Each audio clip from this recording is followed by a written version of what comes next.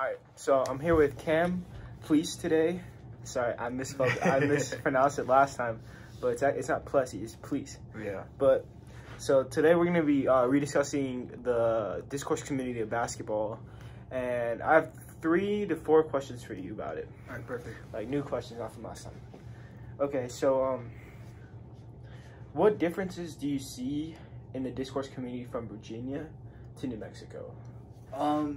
In basketball terms, I feel like basketball is like the same across like the nation, like across the United States, but some of the differences are just like some of the different terms we use for like in Virginia, like if you miss a layup, you're called like you sold, but here it's called like you smoked it, like just small different things like that. Like it's just different terminology. Okay, yeah, I can see that because Yeah. at the park I'm like, oh shit, I've never heard that. Oh Yeah. I've never heard that before. Like sold. Yeah. But yeah, I definitely use smoking a layup all the time. Yeah, it's like it's just different terms, you know. Yeah, I could definitely tell. And like, okay, so how are the guys compared in Virginia to here? If we're being honest, like I don't know. I guess here it's like a different play style. Like, I mean, if you're not a basketball player, you won't understand. But like here, a lot of people play more as guards. Where in Virginia, a lot of people play more as bigs. Really? Yeah. So like it's like a complete different game playing in Virginia compared to here, because like the competition is just it's a different kind of player. Is it like height wise, or is it just like the style of play? More like the style of play.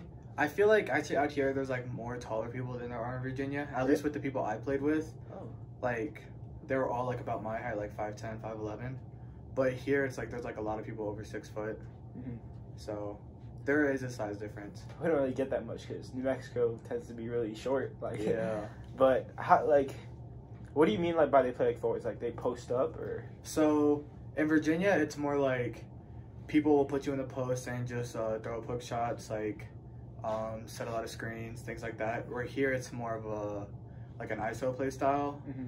If you know what that is, like yeah, like get out of my way. Let me show you what I can do. So in Virginia, like it's like if they call ISO, it's like everyone clears out, and then it basically just turns into a 1v1, which is more like a guard style of play because like they're faster, they're shiftier, like it's easier to get past their man. Yeah. Whereas in Virginia, it's like nobody will call it ISO. Like all the people will go to the post and just stand there.